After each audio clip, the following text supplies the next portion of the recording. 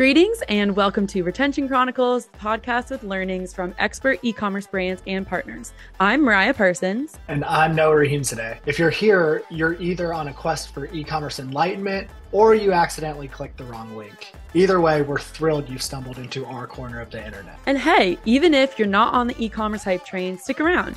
We promise it'll be worth your while. We've got pearls of wisdom for everyone, whether you're running a business or just trying to keep your houseplants alive. Exactly. So before we unleash the brilliance of today's episode, let's give a shout out to our fantastic sponsor, Malomo. They're the wizards behind the curtain, making the post-purchase experience smoother than a jazz solo. Hit that subscribe button like it will increase LTV overnight, and check out our other episodes at gomalomo.com. That's GOMALOMO.com. Get ready for insights, chuckles, and possibly a profound realization or two. Here's our newest episode of Retention Chronicles.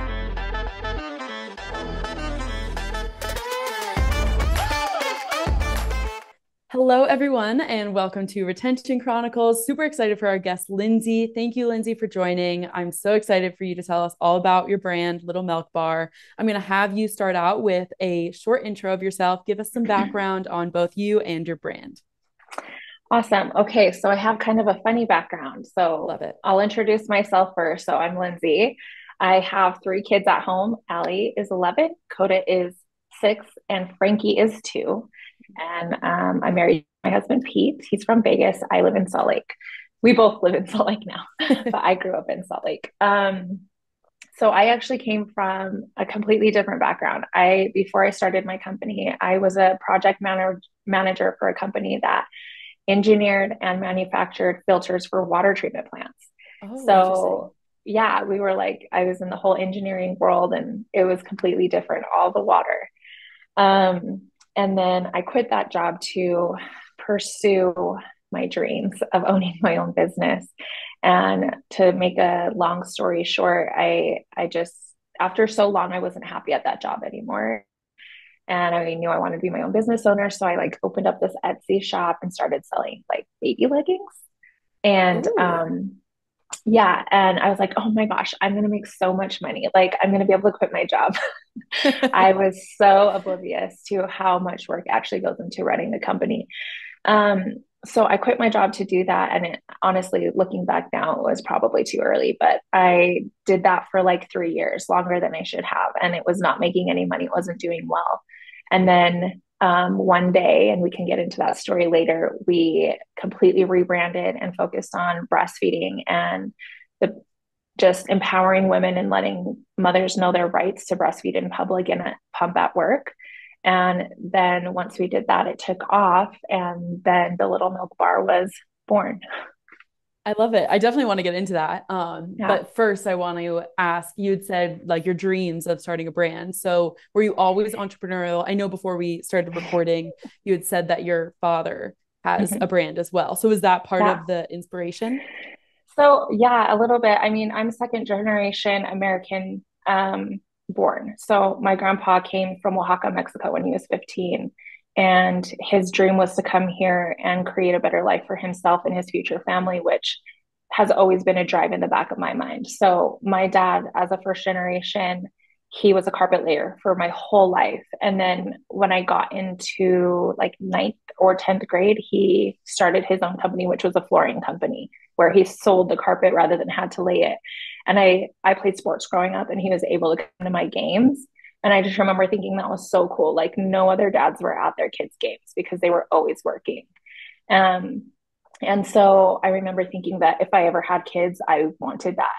So yeah, in one of my old journals I found, I think I was 12 or 11, it said that I wanted to own my own business by the time I was 30. Oh, and wow. Yeah, how darling. But I always was looking for money, ways to make money. I remember going to the store and buying a bulk thing of gum, and we weren't supposed to have gum at school. And then when my church, I made this sign that I put on my desk and I taped it on there. And so I could flip it this way, so no one could see it. But then when the teacher wasn't looking, or if she left the room, I'd flip it back and it would say gum like 150. And then so Oh my people knew that God, they that's could come buy this comical. candy. Yeah.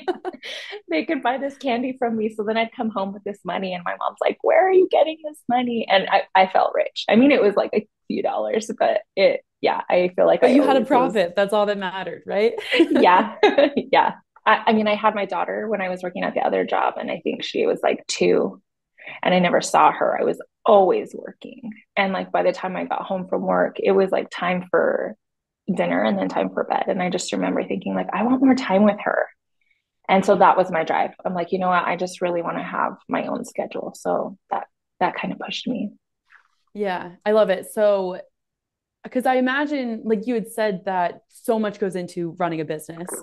And so, but the flexibility of your own schedule, that's really where you can, like, if your kids are Yeah. asleep, you're working maybe at 8 or 9 or whatever, or working while they're at school, all that stuff. But you can have that schedule that is flexible. And here at Malomo, our majority of our team um, is that are parents, they're, well, actually all of our team that are parents, they're also flexing around their children's schedule. And it's one of those things that now that I have experience working at a remote company, I'm like, oh, I see the value, right? Like the differences Yeah. of, and I mentioned to you, my mother's a doctor before getting on this call.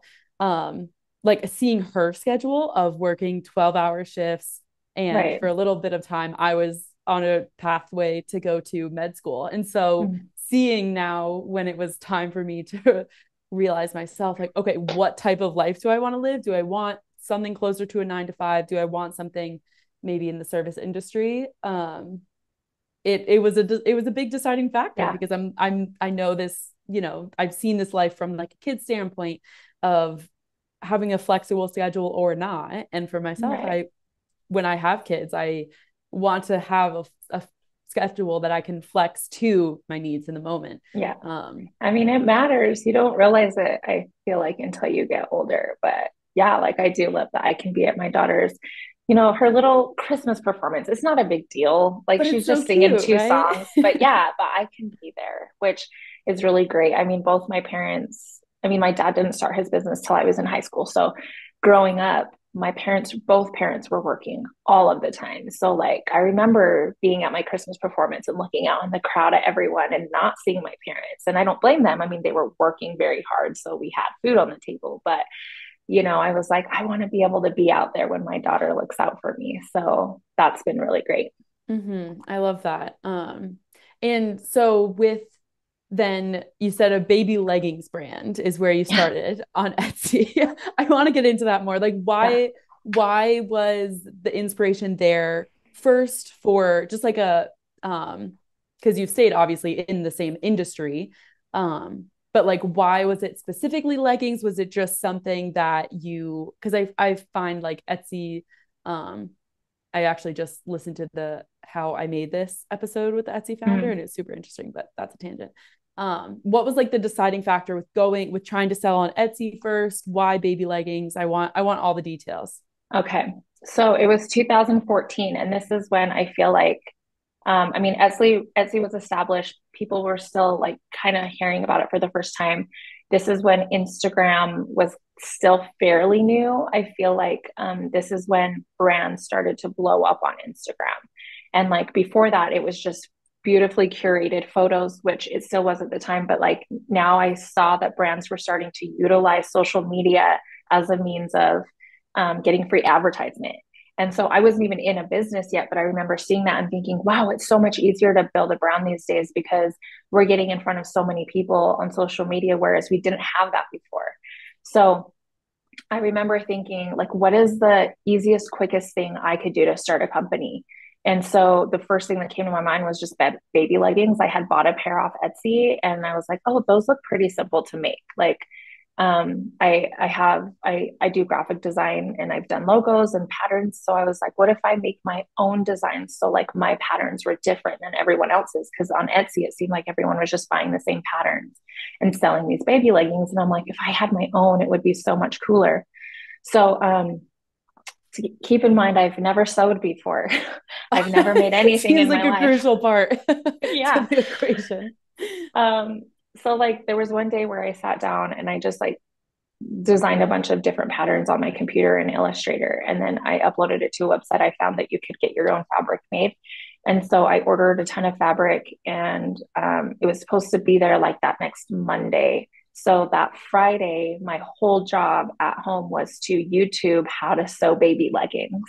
Oh my And God. so I love it. I bought like this cheap sewing machine, and I bought a cheap serger because I didn't know that they were different, that you need a serger too to like finish off the hem I so don't it even doesn't know what that fray. is. Yeah. Yeah, I didn't either, but I found out on YouTube. So then I just followed this tutorial on how to make baby leggings, and I just kept making them all weekend long, just off of random fabric that I had. Or I think I went to Joann's and got some, and then figured out like how to make them in the best pattern and the best sizing. And so by Monday, when my fabric came in, I was able to start making those. And it really was just the easiest because Etsy is an easy way to start a company. You just can upload some photos, and there's already like they're pushing you a little bit out to customers already. So you don't have to find customers. But yeah, leggings was honestly just like the easiest option for me. Okay. I'm very intrigued by this because obviously being more in the Shopify realm, Lomo is a Shopify app. So we don't really see a ton of brands that start on Etsy. Mm-hmm. So is it one of those things where you had said like there was a rebrand and then you started selling on other platforms, or like what was that Yeah. transition like going from Etsy? So I think after a few years, I want to say like after the first year, I switched to Squarespace. Okay. And because I wanted to have my own branding involved on like the visual part of coming to my website. And when you're on Etsy, it's what Etsy looks like. And it's like a Mm. crafty mom feel. And I didn't want that. Like the company back then was called Lot 801, and it was like for the black sheep of the family. Like everything was florals for girls and like, I don't know, trucks for boys. And we kind of just made like these cool patterns that could work unisex. And so I wanted people weren't getting that on Etsy. They didn't understand that. So we were attracting like the craft moms that maybe weren't into something like that. But my social media was blowing up and attracting those moms. And then I feel like we were turning them off when they came to Etsy. So I switched over to Squarespace because that was easiest for me to just put together a website in a day. And then I could brand it however I wanted. So then when they came, they could understand like that this brand was for them and not like that super crafty mom. Okay, gotcha. That makes a lot of sense. Yeah, the branding play. Because I also like Etsy kind of I think this is like later in the Etsy years, and this information is only from the podcast that I just listened to. But I think like they started targeting or favoring like the buyer experience rather than a seller experience, in that like they Yeah. would put your product around like other similar products, and Yeah. maybe there's like some competition. So you saw like Yeah. that with your own brand. Okay. Yeah, I did. We saw that a ton. And like the way that they do their listings is very weird, and it's extremely time consuming. Like it's categorized very oddly. Like you can't just put up a listing and put up different sizes. It was like, I don't know, it was very difficult. Okay. That's so interesting, because I would think that if Yeah. a Etsy is, I would say, now like a household name, right? You Yeah. would think that it wouldn't, like, the usability of it would be way higher in this day and age, but Maybe guess it is not. now. It wasn't Yeah. back then. It Yeah, was very true. difficult. Okay, so then you went to Squarespace, and you're Yeah. on Shopify now, I'm on Shopify now. Yeah. right? Okay, so what was Yep. that transition like? So once I closed Lot 801 and started Little Milk Bar, which was in April of 2018, once I rebranded, I knew exactly that I wanted to switch over to Shopify. Just the capabilities of the things that we were doing, the amount of revenue we were doing. I just feel like Squarespace, Squarespace is, this isn't an ad for Squarespace, but it's an amazing website builder for someone who's just starting out and doesn't want to hire a graphic designer. Like you can just Mm. do it in a day and make it look so stunningly beautiful. And it is very easy and intuitive on how to like throw up your listings. But we outgrew it fairly quickly. So I knew once we changed to the Little Milk Bar, we wanted to make that switch over to Shopify. So we had more capabilities, like the checkout process and how everything looked. You could just tweak all kinds of little things that you couldn't do at Squarespace. So I think we made that switch like right in 2018. Yeah. Okay. Makes sense. I also wanted to ask you about, so you had mentioned like social media, you were starting to see that, like obviously there's more traction, you can get in front of customers, brands are using social media to scale. So like that was kind of in the beginning days of Instagram, right? It's just getting started. Yeah. Do you still think that it's pretty easy for brands to scale on Instagram or any other social media? But or do you think there's now like the market is oversaturated and it's harder because there's so much competition? That is a really good question. Um, to simplify the answer, is it easy for brands to scale on social media these days? No. On the surface, I say no because there is so much competition. There's so much static and noise all the time. People are consuming so much more content. Like back then, you would post once the other day a beautiful image and you could still stay relevant. Now you're having to post multiple times a day. So, no, but with that said, if you are a brand who's extremely niche and targeting one specific type of customer and your content is great and only speaking to that customer, it will be so easy for you to just clear out the noise and attract those people. And I feel like that's why our brand did well back then. And actually, we struggled at the beginning.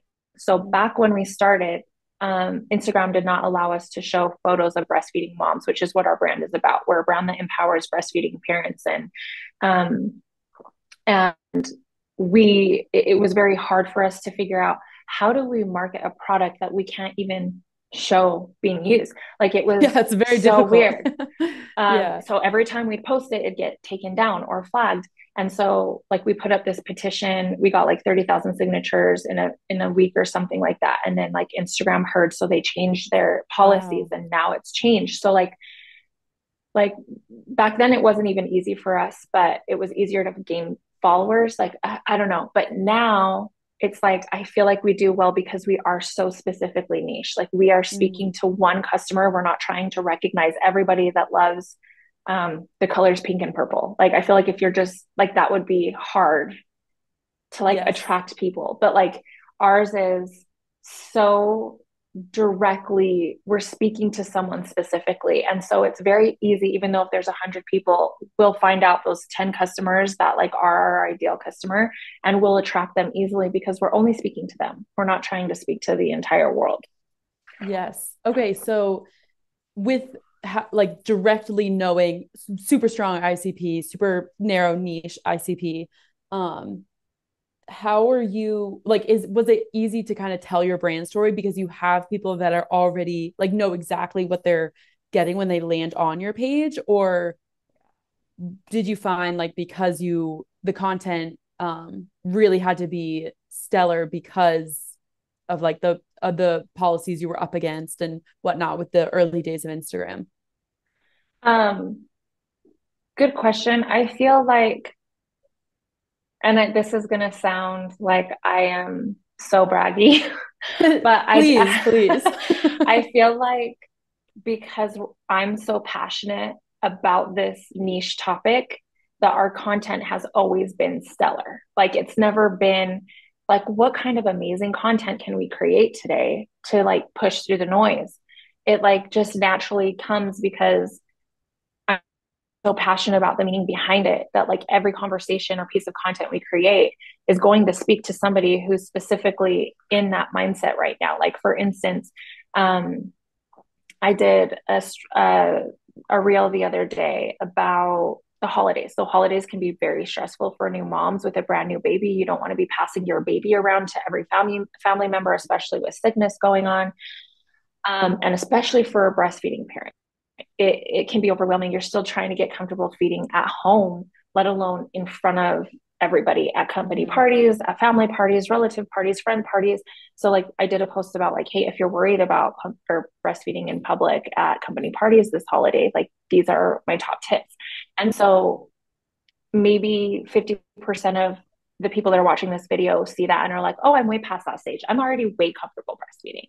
That's totally fine. They still watch it. They view it. They love it. They add to the conversation. Like, I also do this, or, hey, I never heard that trick. I wish I did. I'm going to share this with my friend who's scared. But then the other 50% are right there in the thick of it right now. So like maybe it's their first baby. They just had like their first postpartum experience. They're trying to figure out breastfeeding for the first time. And they're seeing this post and they're like, wow, I feel like you made this for me. So it's like, yeah, any piece of content I create, I feel like from the beginning till now is just so made with passion and understanding and made for our people. I can see the passion in behind your brand and also for you and like this space and just creating content around educating parents around how to be more confident in these spaces when it's particularly not an easy emotion or easy action or easy thing to pursue. So do you think the passion that you have for this brand, for this space, for educating other women, helping them through the process is because like started when you were a mother? Was it before? Like you've always been passionate about just like helping others or particularly one sect of people? Can you tie anything about like your background into it? Yeah. So I was, let me think how far I could go back here. Yeah.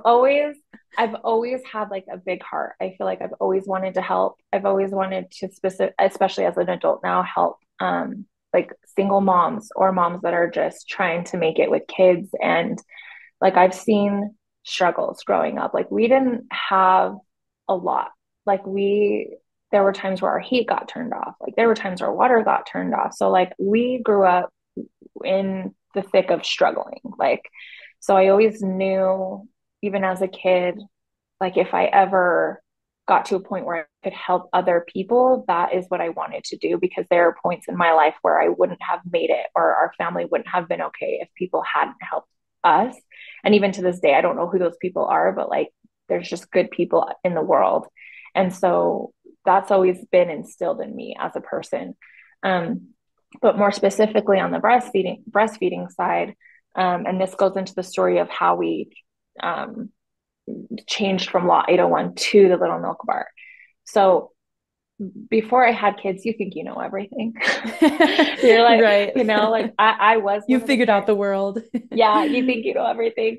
And you think you know everything about parenting, which is funny because you don't have kids yet. But yeah, you have all the judgment. And I remember thinking, like, breastfeeding wasn't like a thing I ever even thought about. And I remember, like, I didn't really care if women breastfed, but I do remember having the thought of like, I saw a woman once breastfeeding like a toddler, and I was like, that's kind of weird. Like, that's weird. That baby looks way too old to feed. But like, I didn't say anything, but I just thought that in my head. So I did have like ideas of things in my head.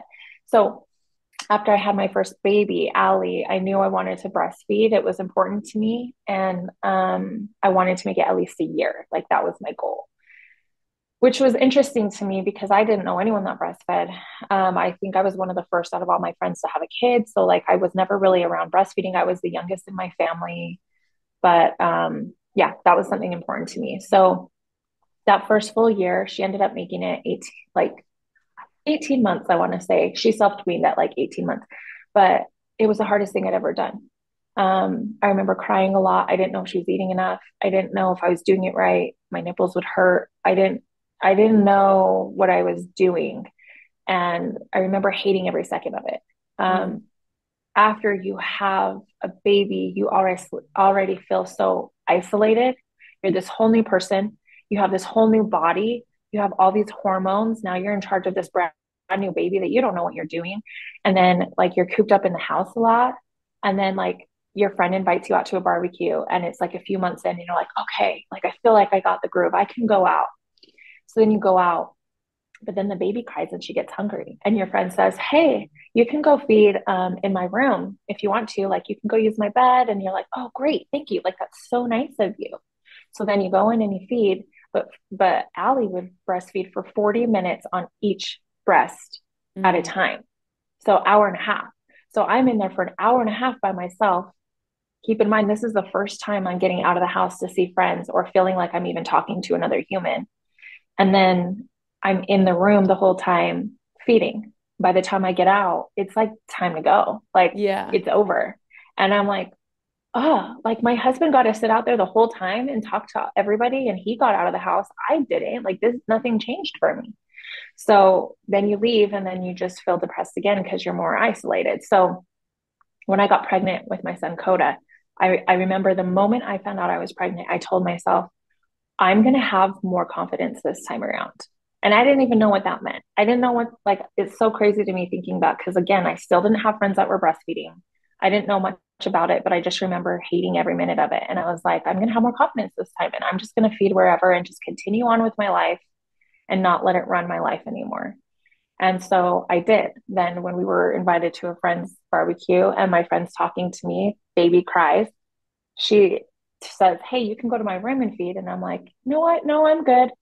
So then I just lifted up my shirt. I fed him right there and we continued on with our conversation. And I got to spend the entire next 2 hours with my friends hanging out and nobody cared. And I was like, man, if I had just done this with Allie, I would not have had any like postpartum depression. Like, wow, like if someone had just told me this. And so the moment I thought of the little milk bar, I was at a wedding and Coda got hungry. I want to say he was maybe like 6 months old. And I was feeding him at our table. My mom walked over to me and she said, do you really think you should be doing that here? You should go to the bathroom and do that. The amount of times I fed Allie in the bathroom was so sad. And I was just so happy that at that time I had the confidence to stand up for myself. Because if she had said that to me 5 years ago with her, I would have got up from my seat, been totally mortified, went to the bathroom in tears, embarrassed, and I would have fed her in a dirty bathroom stall. And so I just looked at her and I said, no, thanks. We're comfortable where we're at. And that was it. And I was like, man, so on the drive home, I turned to my husband and I said, I want to be that best friend for every new mom. And he's like, what are you talking about? And I'm like, if someone had just told me or given me permission and told me it was okay with my first baby, it would have changed the entire first journey of my motherhood. And he was like, what do you mean? He still was like lost. Yeah, exactly. Like, just not related. Yeah. You're like, yeah, never mind. I'm like, remember the first time we left the house with Allie, we went to Cheesecake Factory and we were at dinner and we're like, hey, let's see how this goes. She started crying. And I remember looking around like, she's hungry, Pete. Like, can I feed her here? Like, I don't know what the rules are. Like, do I have to go to the car? And he's like, I don't know. He didn't know either. I ended up pulling out my cover and I just fed her at the thing there. But I'm like, I just want to be the best friend for every mom that tells them, yes, hey, you don't have to go to your car. You don't have to go to the bathroom. You can just stay right here. Like, eat your meal. Let's talk. Like, feed your baby. I don't care. And so I wanted to be that for everyone and just give them the confidence and the permission and the knowledge of their rights to feed in public. And so that night I went home, thought of the entire rebrand of everything. And then we released the boobs baby blanket, which was like kind of our first release because it's for the mom who's like wants to breastfeed in public, doesn't know how she quite feels about it yet. And so if you want a cover, use this cover that's got 100 of boobs all over it. Yeah, that print. Yeah. So then everyone knows that you're covering up for your own comfortability, not somebody else's. You're covering up for you, not for everyone else. And then we sold more of that product in 1 month than we did of any other product throughout the entire history of Law 801. So I was like, yep, something's this is what the world needs. Yeah, something's clicking. Okay, wow. Thank you for sharing all of that. I know it can be not being a mother myself, but being very close to my mother and some of like her siblings as well, seeing what it is to be a parent and going through it for the first time and just like babysitting and all that stuff, right? Pick some things up along the way, but it's never the same as when I know when I have my first kid, I'll probably have so many different worries. But I applaud you and thank you for sharing and being vulnerable because it isn't something easy to talk about. And I think that's hopefully where you're seeing the dialogue around just different topics within society, not even just around parenting, changing because the power of social media is you can connect with more people and find content like what you're Yeah. making at Little Milk Bar about educating people about their rights and about confidence. And it really is that just like that one person sometimes who can kind of steer your life in a different direction and give you the confidence, whether it's yourself or another person. I know some of my friendships have given me confidence that I could never repay. And so I very much appreciate you sharing that. And I can imagine, all the impact that you're seeing, not alone just in like the numbers of people who are buying your product because they have the same problems that they're trying to solve or the same they're going through a similar stage in life, but also just the content of like, I know when that time comes for me, when I know it's right to have a kid, like I'm going to be looking for so many different resources. And we also on the podcast we had Lexi Monty from Happiest Baby on, VP of marketing, and she was talking about how parenting, it's a very fine line because there's a lot of resources, there's a lot of judgment, there's a lot of emotion, there's just a lot in especially new parenthood that a parent has to consider around like, oh, you don't want to tell your friend how to parent, you don't want someone else telling you how to parent. There's a lot of just emotions, let alone you're just given this whole new life that you now are responsible for. So have you found that where it's a delicate balance of trying to educate and also trying and inform while also trying to like keep yourself within a boundary, or has it been just full support because you know that the audience that you're talking to is parents who are in this specific stage of life that can only benefit from the content you're making? So it's definitely the latter. Like I don't hold back on anything. I think that like the amount of feedback we get is so much more worth than being worried about what we post. Like, and there are times where people like, I just feel like the people who maybe don't agree, then they just scroll past, right? So like, but the people who need to hear the message, that's who it's created for, and they're going to see it. So like, there's just so much that we hear every day on a daily basis from in our DMs and comments of women that are like, I needed to see that post today. Like it changed my life. We get hundreds of DMs a week just from women that are like, I was terrified to feed in public, but then I found your page because my friend shared it with me, and I breastfed for the first time in public today because of you. And it's like, wow, like that's so amazing. A story we get often, and this is one that I can speak of specific about this mom going to Target, but like this happens all the time. So a mom reached out to us and told us that she went out to Target. She had a new baby. She was scared to feed in public. And she's like, I follow your page. And I think that women that breastfeed in public are great, but I just didn't have the confidence to do it myself. And I'm like, great. But then she said that she was at Target, her baby got hungry and her cart was full of all of her stuff. So she's like, what do I do? Like, I can't check out. The baby's hungry now. Do I just leave my cart here and go to my car and then come back? What do I do? So she was about to leave her cart and leave when she turned the corner and she seen a mom wearing one of our milk maker shirts, which is after the baby blanket, our OG milk maker shirt was the second thing we released, and they're like one of our core items. And so she said, the moment I saw her, I realized, because one of our slogans is use your voice, even if it shakes, we have your back.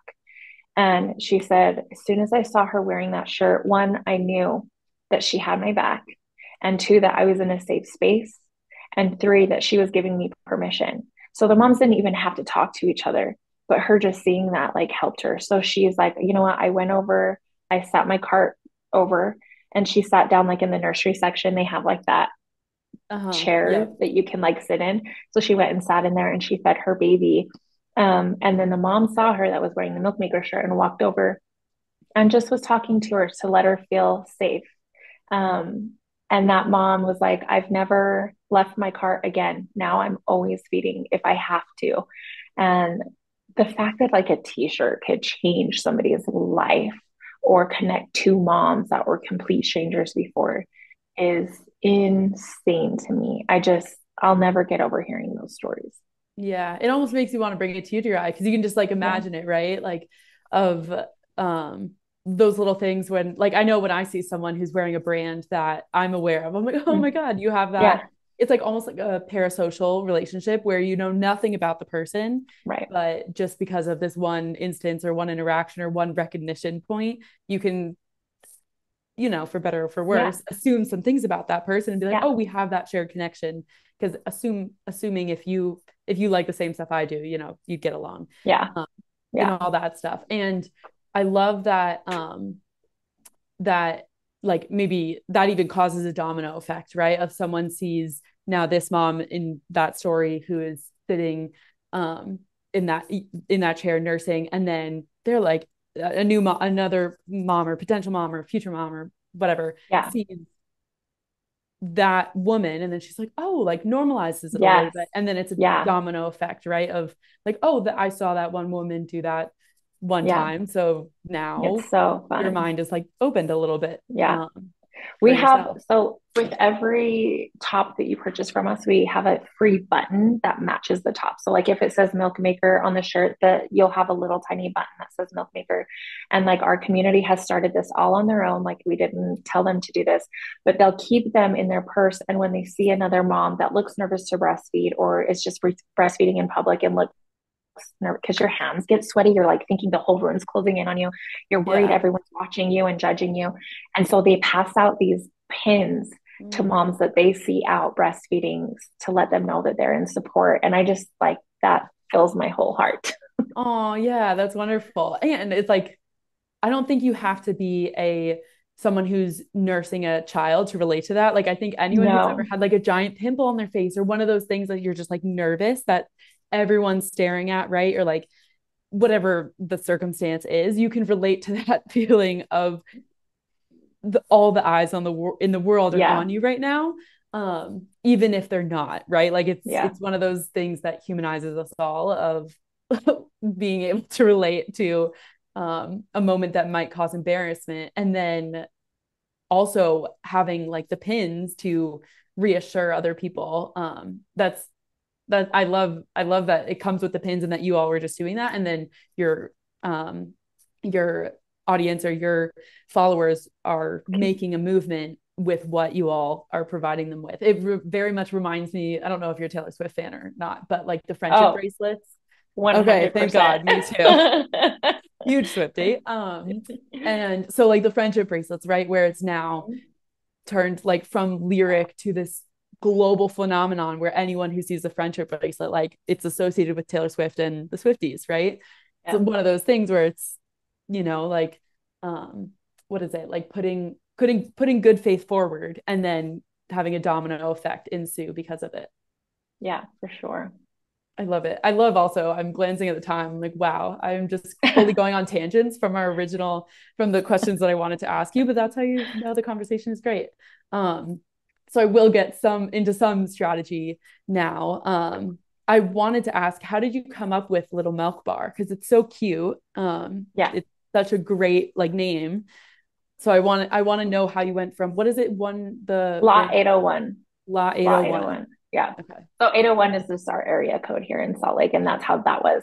But I switched to the Little Milk Bar because I wanted it to be just Milk Bar. But like, funny story, like literally 3 months before I applied for that name in Salt Lake or in Utah, somebody had applied for it, and it's like a coffee shop in our city, and they applied for the name of it in like 3 months before. I Wow. was like, this sucks. Like, come on. Yeah. So then I had to change it to the Little Milk Bar because I love the idea of like, okay, moms are like, we're constantly feeding and the shop's never closed. So like our slogan is the Little Milk Bar open 24/7. And so it's just like, I was like, it's the perfect name. Yeah, It was very my cute play favorite on thing. words. Yeah. Yeah. Yeah. Okay. Okay, love it. And then also wanted to ask, so you said the blanket and then the t-shirt were your first two items. Mm-hmm. How did you start like rolling out your catalog? What was the Yeah. I guess what was the like thoughts of like, okay, we're seeing this blanket did really well, this t-shirt's doing really well. Where do we take this next? Yeah. So the blanket was our first big hit. Milk Maker was our next big hit. And to be completely transparent, for the first full year, I think I only had those two items. And I was like, why aren't we growing? And then now I look back, I'm like, duh, because we had nothing else to sell. Like once Yeah. people buy it once, they don't need to buy another one. Um, so then I was like, hey, we need to start coming out. Like I want to come out with some more merch, because our whole first part of the business for the first 3.5 years, almost 4 years, was just merchandise. And so I was like, what other sayings are there? And so I just started to pick my own brain on things that I said often. And so we're Little Milk Bar. I loved having a saying, Milk Bar open 24/7 on the t-shirt. And then we came up with mind your own tits, because people would always ask us, what do you say when somebody comes up to you and tells you not to feed here? And we had all kinds of fun sayings to say back, and mind your That's own tits was incredible. always one of our favorites. Um, so we had mind your own tits, and then we came out with sweatshirts that said, Milk Bar, Milk Maker. But we started to put our slogan like on the wrist of the Mm. sweatshirt that said, use your voice even if it shakes. And the placement of that was important, because I have a fake baby right here. If you're feeding your baby, you're holding them like this, and you're in public and you're stared, again, you're thinking everybody's staring at you. So you look down and you can perfectly see that, use your voice even if it shakes. So if you for even 1 second think that you need to go into your car and feed, or go into a dirty bathroom stall, we hope that that like just is giving you that permission, and reminding you that like there's a whole army of women behind you supporting you. So we just started to release other sayings, cool new shirts. The thing is in the nursing industry, it's so lame. Like it's so annoying, because first of all, you can breastfeed in whatever you want to. You don't have to have this fancy thing that's got this perfectly cut All out these thing around your buttons and breast. everything. It just makes it so much more complicated. And then you're trying to unbutton and unzip this thing. And it's like, just lift up your shirt and feed. Like, I feel like this whole nursing industry came out um, with just like, oh, it's just another way to market to women to get to buy more things, especially moms who think they need everything.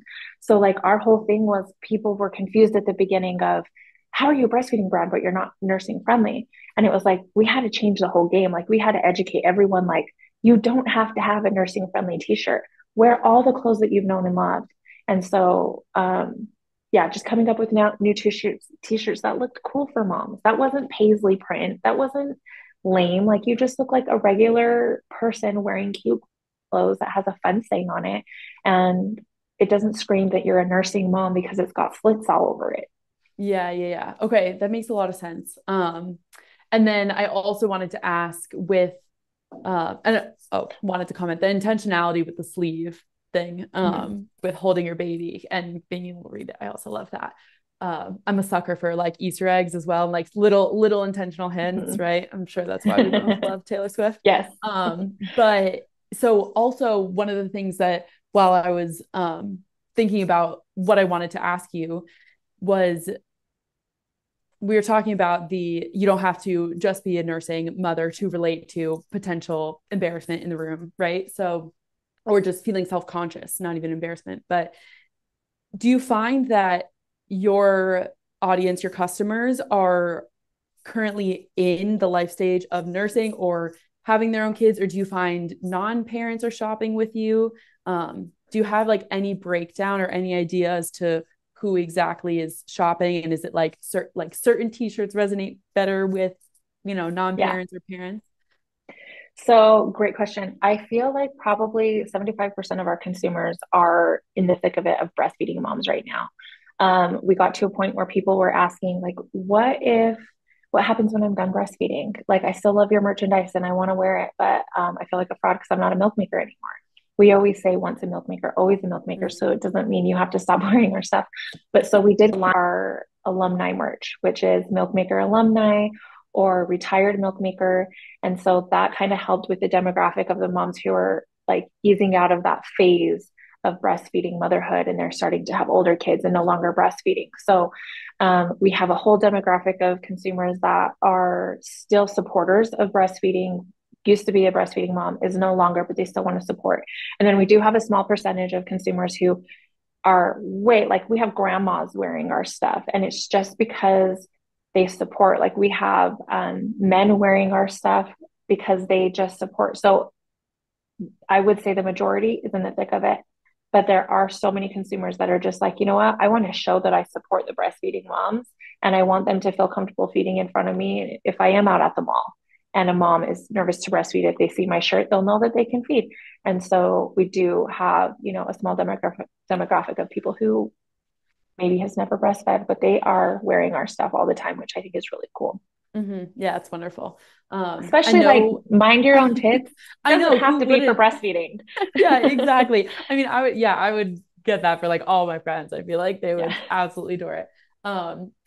Side tangent as well. Have you seen like the trend currently of people going on vacations with their friends and getting like trucker hats?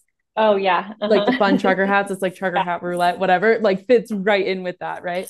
Yeah. So love it. So obviously retention chronicles on this podcast. We love talking about retention. And I think the like obvious maybe play for retention when you're getting into strategy is thinking about parents who are having multiple kids, right? How are you thinking about well, one, is that true? Is that like kind of the first layer of retention, solving for or thinking through retention in that way? And then how else are you thinking about retention for the Little Milk Bar? So yes, it is true. I mean, there's all phases of motherhood, right? So like even before you have the baby, there's things that like when you're pregnant, thinking someone who might not even know if she wants to breastfeed or not.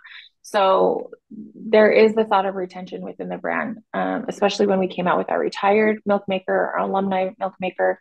But we originally just did merchandise for the first 3.5 years. And then we were like, what else can we do to support the breastfeeding community? And so we started releasing our own products to help along the way, not just cute like t-shirts.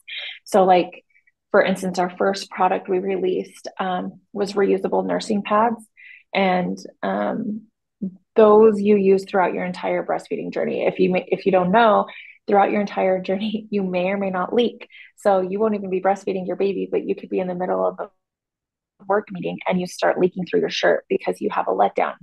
And so we have reusable nursing pads that you can just use, throw into your bra. It soaks up your milk so you don't leak through your shirt, and then you just throw them in the washer. But everything made before then was so ugly and paisley and floral and yucky. So everything we do is made for like the mom who just wants something that looks nice and feels comfortable for her. Bare minimum like, these days, right? Yeah. You think there'd be all these options, but that's not always the case, sadly. Yeah. I know. So ours actually look cute. And they come with like this cute silk bag. But so like we have reusable nursing pads. We came out with the Alley bra, which I never have stuff around me, but I'm glad I do. So it doesn't look like a regular nursing bra. Like I have so many friends who aren't breastfeeding who don't even have kids, and they wear these all the time, especially like under a jacket at home or whatever. Just looks like a cute little crop. But yeah, it's like a crop top. Yeah. But it's so stretchy that you can pull down to feed, you can pull up to feed, or you can even unbutton to give you more space if you need it to pull your breast out. But like just anything to help you throughout your entire journey and past. So this doesn't look like a nursing bra. All the nursing bras that you have when you're done breastfeeding, you throw them away because they are ugly and they have these uncomfortable snaps on them right here. So we want to create something that you can use long after your breastfeeding journey that you're not going to throw away. So there's that, and the Frankie tanks to use during breastfeeding and after. And so we do have so many years of products lined up in my head that we will be coming out with. 2 of them will be coming out next year. So the retention of, yes, making sure that we have products now that help support them within their breastfeeding journey from beginning to end and far past after. Okay. I love that.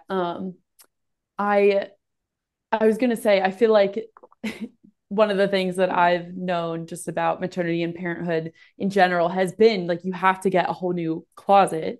Or at least that's traditionally how it's been. I think there's a lot of amazing people and designers in the space changing that, where you could like have, different items in your closet be throughout all of parenthood. But I admire the it's like almost like sustainable wear because you're not throwing it out, right? The notion that you need something or you have something that it helps with this specific problem, this specific instance, but then you also can wear it outside of that as well.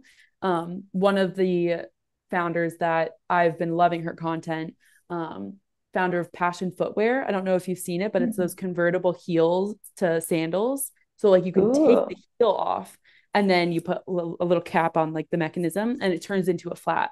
And so her content, she talks about this a lot of it's sustainable because you're not, having to like throw out or not throw out, but you're not having to, you get two shoes in one. Yeah. Right. And so like the feasibility of, okay, now you're going a night out and then you can like switch the heels out to have different looks. Right. So it's like you go from a night out to your walk home to date night to the office. Like all you need is the little heel to switch it out instead of having like 3 pairs of shoes with you.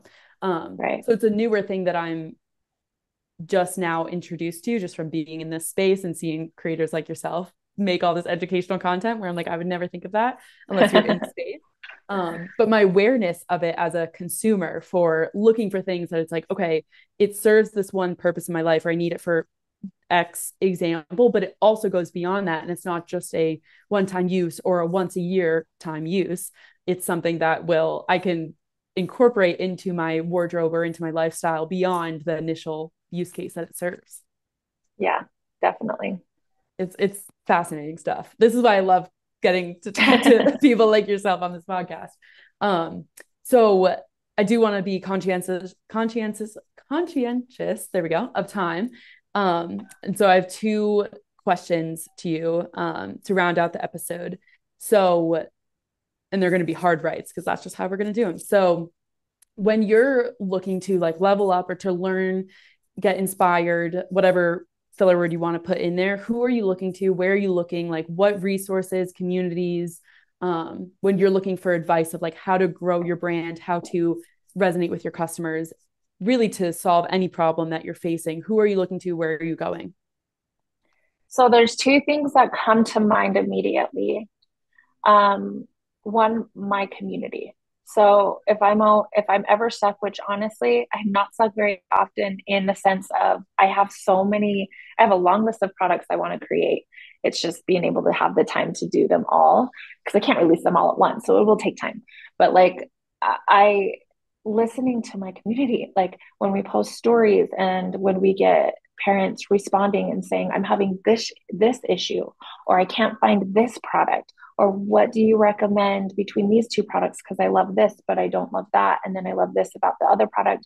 And so just hearing these parents' stories and what they're currently going through, all I have to do is go look at our comments and read them and hear where people are suffering or where they're stuck or what products they're looking for. That is 100% my number one way to go to it. Because I find that most often, a lot of the stories are very similar. Like they're all looking for the same thing. So there's that. The second thing is I just signed up recently for a subscription to Masterclass. Okay. And I've been last week was the first week, but every week I want to watch a masterclass, even if it's not specific to my brand. I just recently listened to the one, I can't remember her name, but the founder of Bumble, who coincidentally is also from Salt Lake City, which was really cool. All of you founders, just in Utah, something's in the water over there. My goodness. I know. But hearing her story, man, I couldn't write down enough notes, like the way that she's done things and changed the market in her industry. So I want to make it a point that every week I listen to a new masterclass so I can just hear from other business owners, because sometimes we look for advice from within our own industry. We need to think outside the box and hear things from other people who may be in a completely different industry than us because we didn't think about it in our industry yet. So my community and educating through masterclass. Love it. I feel like that's what I try to do with podcasts a lot of the time. Is like beyond the industry, also serving or also learning through different service industries and all that stuff. So thank you for sharing. I'll have to look into the masterclass episodes. I don't know if I can have such a strong goal. I admire that of watching one a week. And then so they're super fast. They're only like 15 minutes long. Okay. So then it's not too bad. They're only 15 minutes. Yeah. Oh yeah. Okay. Yeah. That's not too bad. Thank you. Cause I was about to, Really have to set aside some time. Okay, so then my second fast question for you is, or not really a question, but want to offer up the space. Obviously, through this podcast, we're talking to amazing founders. You're all doing so many things. And I always like to open up the space to share anything that you're excited about. I know you said that you're launching some new products in the new year. We're recording this end of November. It'll be coming out mid-January. Okay. So is there anything you want to share? It can be promos, it can be collabs, whatever, with our audience. So we do have a launch that's coming out. It was supposed to be the first week of December, but we're behind. So it's probably going to be the second week of December. But our Alley bras have been a favorite among breastfeeding parents. So a lot of people have asked us for a short that matches with them. So we are launching an Alley short, so you can have the whole outfit, the whole set, because it's after you give birth, and this, I feel like this is true for most parents. You just want to be naked, like because your body just went through a lot. You're comfy, you're doing skin to skin with your baby, and they're constantly breastfeeding. So like you're naked, but you can't always just walk around naked all the time. If the doorbell rings, you need to be able to answer it. So there's this transition page of after wanting to be naked, then you want to be dressed, but you can't really fit into your jeans anymore. And you don't want to wear regular clothes. You don't want to have to tuck your shirt in, like you just want to be comfortable. So we have some shorts that are matching the Alley bra that you can just lounge around the house in and feel comfortable in. And it will hug your postpartum body because it's constantly fluctuating. And so those will be releasing, which I'm really excited about, second week of December. And then next year, we do have 2 brand new products that I think nobody would ever suspect. Ooh, okay, a little Easter egg of your own. Yes, that will be coming out. And honestly, both of them we've been working on for a long time. One of them we've been working on for at least a year. So by the time it comes out, it's coming out next summer. It'll be a year and a half that we've been working on this. And then the second one I've been working on since I started the Little Milk Bar. Wow. So it was actually supposed to be our first product before the nursing pads, before the Alley bras, before the Frankie tanks, but it's just taken this long to get here. So next, probably third quarter of 2024 or fourth quarter, it will be releasing, and it will change the world for working moms. Ooh, that's such a cliffhanger. I love it to end the episode on that. Thank you for sharing. It's been a delight to have you, Lindsay. I'm so happy. Mackenzie Bauer, I have to give her a shout out for connecting us. Yes. She is awesome. But I cannot wait to continue to follow you all and what you all are doing at Little Milk Bar. It's going to be a really fun time. And I'm going to have to wait now a year and some change for these new products to come out to see what they are. But thank you. It's been great. Yes. Yeah. Thank you.